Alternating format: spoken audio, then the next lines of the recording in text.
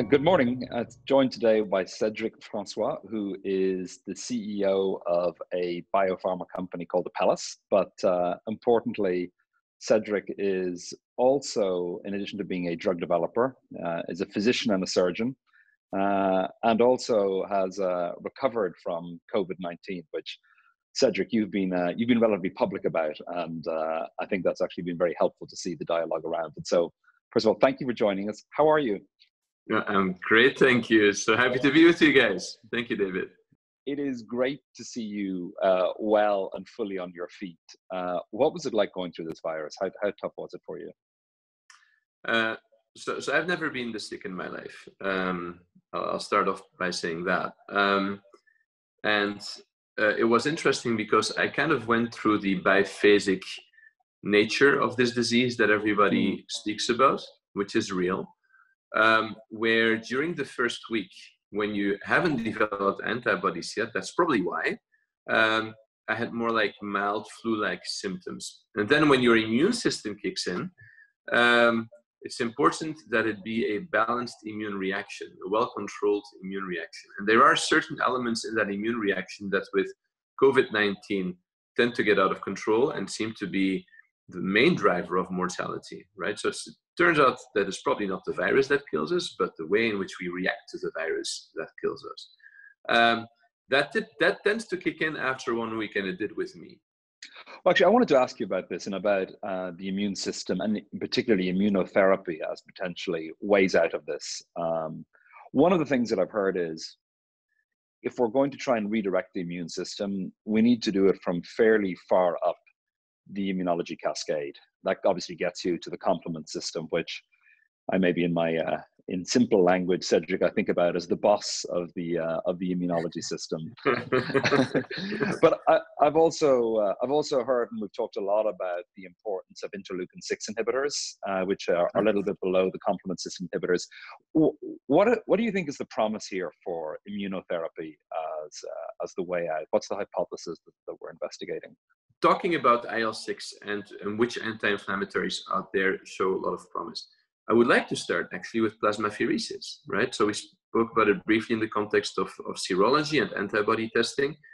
There is a technology, is a big word, but kind of a method that is 100 years old or more, where you take blood from a person who has been infected, who has antibodies and other types of immunity in there, you take them out and you transfer that to another person and they get better. And while there hasn't really been a full randomized controlled trial in COVID-19 to show that plasmapheresis works, there's a lot of anecdotal evidence that it does indeed significantly improve mortality. And there's a lot of patients that can give plasma. There's a logistical challenge. I mean, the Red Cross is trying to tackle that now. But I personally have a lot of hope for convalescent plasma, which is what we call that, to help people with COVID-19 when we solve for the logistical issues. And importantly, when we can identify plasma that is truly, quote unquote, good. Remember with the antibody testing, if we take plasma from a patient that was exposed to the disease and has antibodies, but we don't know what these antibodies do, and you use that blood to treat somebody, that may not be as effective as taking someone with high titers of neutralizing antibodies. So plasmapheresis, high hopes, tons of quote unquote drug available, obviously, if you are able to sample it properly. So that then brings us to the IL-6 inhibitors. The one that people are most familiar with because it is most widely available is tocilizumab, but there are other products like Kevzara that interact at various levels of either IL-6 itself or the receptor for IL-6. And there too, the anecdotal evidence so far looks promising. But I think that the summary for this purpose, unless you want to spend hours on this, is that we have a large armamentarium of drugs available to us that we can try. And again, with my own bias, I'm very excited about Alexion's, who's our main competitor, but hats off to them for putting to work Ultomiris, which blocks complement factor C5, which I think could really make a difference. Well, one of the things that I've been worried about and been working on, Cedric, is if the clinicals work out and we demonstrate effectiveness, are we going to be able to produce enough drug and drug product in order to be able to treat patients? And how are we going to be able to think about how we prioritize patients to try and understand who will benefit from what therapy? Where is your thinking on this topic? So this is a fabulous question, David. Obviously, I'm not surprised. That is the crux of the matter at the end of the day, right? Whether we speak about vaccines, whether we speak about antivirals, it's one thing to treat 100 people.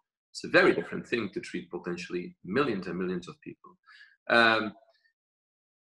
There too, I think what we spoke about is if you go early in the disease and you try to treat people who have fever, and you try to include I know that we think that 20% of people, end up being at risk of having to go to the hospital. 5% actually end up on the ICU unit, and then 2 to 3% die.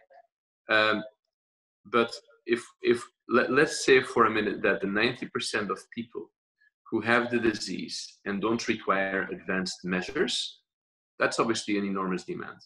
But if you are able to take the 5% of diagnosed people, which could be less than that, who end up at risk of going to the ICU unit, and you could avoid those people from ending up in the ICU unit, or even better, you take people who are in the ICU unit on a ventilator, then your numbers go down in a highly meaningful way. So all of a sudden, you're 2 orders of magnitude south of what the demands would be on a drug that tries to interfere earlier.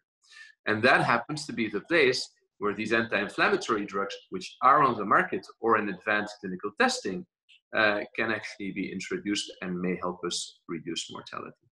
Has there been anybody, even if it's a sanitized example, has there been anybody or any of the interactions that you've had that have particularly inspired you around what people have been trying to do? There's something called the Louisville Healthcare CEO Council, which is the 12 largest healthcare companies in Louisville who sit together on a council. On there are the 3 CEOs of the 3 large hospital systems in the state of Kentucky. So now we're talking about 3 competing entities, normally in a ruthless fashion, right? And they came together and they said, look, we want to do something where we, for our healthcare workers, can do antibody testing and do better RT-PCRs to allow our healthcare workers to know where they are, what the state of their immunity is, what that means for them, so they're more comfortable. They locked arms, forgot about competition, paid each their share. They're sharing resources with each other. I mean, unbelievable. Something that would be unthinkable up to very recently. The same with the plasma collections that are happening here in the state of Kentucky. They're literally shared between hospitals without questions asked, putting the patient truly first. And you see that at every level. I mean, it's truly restores your faith in humanity if you liked it to see those things happening. Super. Thank you for joining us. It's fabulous to see you, and it's fabulous to see you looking well and healthy as well. Thank you, David. Well, stay safe, and thank you so much for allowing me to share some opinions.